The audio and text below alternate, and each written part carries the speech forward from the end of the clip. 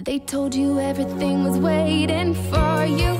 They told you everything was set in stone. 'Cause you're royal, you rebel, you're more than one together. However you go, ever and ever after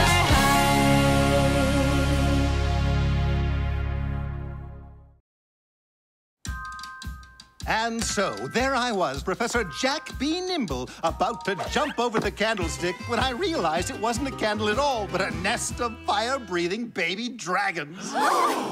Your assignment is to come up with a tall tale of your own.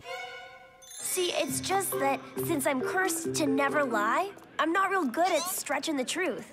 Well, then why don't you try to find a real-life story that is so dramatic that it sounds like a tall tale? Perfect. Wait, where am I gonna find one of those?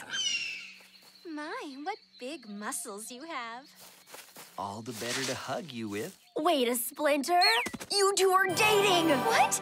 No, that's silly. Of course we're not. Romantic picnic? Heart-shaped cupcakes? Really, guys, come on. These aren't romantic. My uncle made them.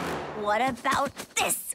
Your initials inside a heart? Oh, we didn't do that. Must have been that, woodpecker. Bad woodpecker. Okay, well, what about this? Ashlyn, I'm so glad we're secretly dating. Love, Hunter Huntsman. I mean, come on. You wrote that for me? When Professor Nimble asks me if anything dramatic happened today, I'm gonna have to tell everyone about you guys. I can't lie. What are you gonna do? What's going on? Wait a Splinter. I think I have an idea. Well, I was out walking in the woods, and I saw something pretty amazing.